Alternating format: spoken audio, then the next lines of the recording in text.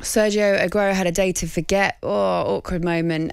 Stepped up to take the penalty that could have won them the league then and there. Panenka didn't manage it. Mendy basically dipped to his left, then had time to get up, pat himself down, and stop it. Watching it was just a very awkward moment. And you could see in his mind, maybe, Ali, if he had scored it, he would have gone from his Aguero moment back in 2011 to then winning the league with a Panenka, and it would have been glorious, but it didn't happen, did it? No, I don't necessarily agree with Cass, right?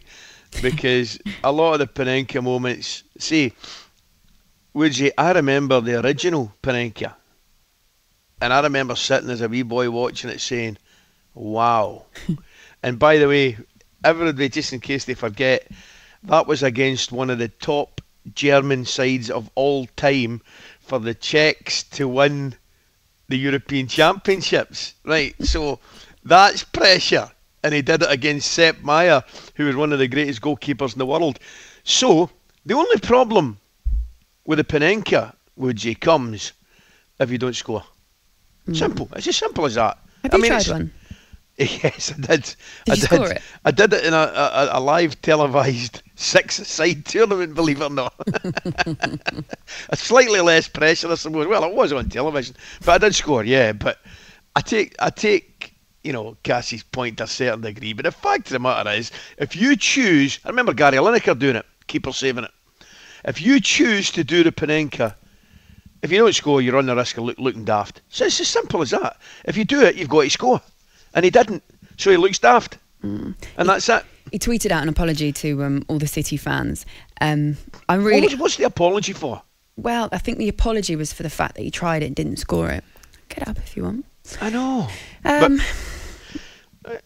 Well, would he apologise if he'd missed the penalty and hit it, the goalkeeper's left, the goalkeeper saved it, or no?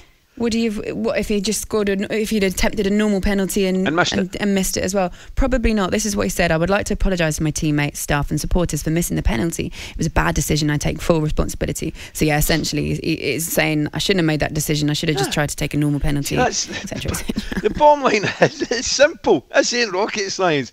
If you decide to go for a Panenka, you got to score it. You don't, you're ridiculed. End of. It means as well that they didn't lift the title then and there. Also, Manchester United won their game at Aston Villa, which delays it a little bit more as well.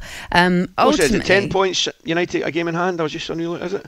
You are really throwing them at me today, aren't you? I'll save you. It is 10 points and United have got a game in hand, yeah. There we go. So United, actually, that game yesterday, they've got Leicester as well coming up tomorrow. Oh, some games coming up. Yeah, I tell you what, there's a lot of fixture congestion there for Ollie to deal with. I spoke to him after that game yesterday actually, and he said it was great that he wasn't driving back into Manchester and the blue side were just celebrating already. So little small victories for them. But in terms of Pep Guardiola and Manchester City, they are going to do it. Of course they are. What about the idea that this game, because I thought it was fascinating at the weekend, each side, Chelsea, Manchester City, both making a fair bit of changes, and you sort of expected it, didn't you? Be a bit of a B-side ahead of the Champions League final.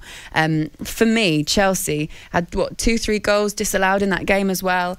For me, Chelsea are just looking more and more like the real deal, and I love seeing them against Manchester City. It doesn't matter how many changes both sides make; they're still their second string sides are still brilliant sides, Ali. But see, the biggest compliment you could pay Chelsea right now would be they look the only side in world football that do not fear Manchester City. Not one bit. Nah, not in the slightest.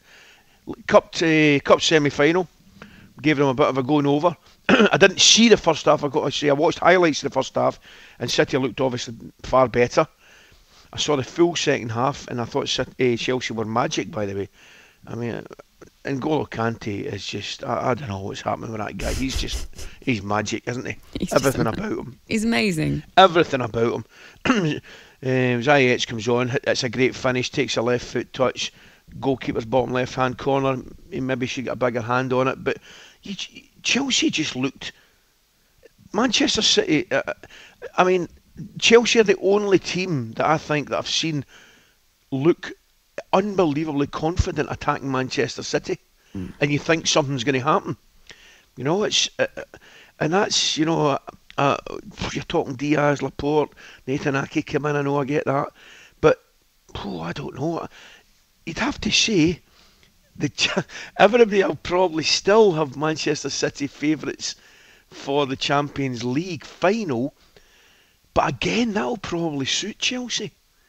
You know, Thomas Tuchel's he'll be absolutely thrilled with what he's seen at the weekend and what he has been seeing. Who wins for you, Ali? Do you know something, Woodsy? I think Chelsea will win it. Wow. I do.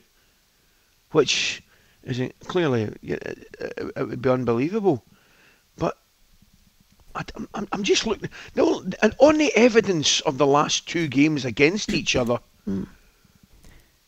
You know, Manchester City. Well, the first thing you've got to say, Manchester City are going to have to do something different to win the game. Because Chelsea look as though they handle them defensively. Listen, it's a different game if Aguero doesn't try the Panenka and scores. I get that. We all get that. But the fact of the matter is, I would suggest that there is absolutely no doubt now that Chelsea will be in the minds of the Manchester City players. Interestingly, I watched it with Chelsea fans this weekend, and they were saying they wouldn't have minded losing that game because the law of odds, you know, you kind of lose that one, that's fine, win the Champions League final. And it's almost too good to be true to go back to back to back wins against Manchester City. It doesn't really happen. But in terms of how they played... Or do you start affecting them mentally if you keep beating them? Well, that's it. Is there a psychological edge now between Thomas Tuchel and Pep Guardiola where he thinks, okay, fine, figured this out, I'm not scared of you? 100%. Oh, 100%. That's the point I was trying to make, would you? If you're a Chelsea player, and indeed Thomas Tuchel, you're like that.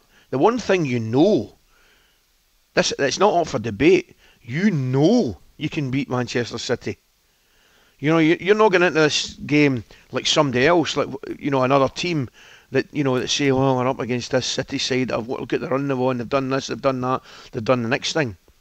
You're getting into that City game knowing that you've beat them the last twice you've played them.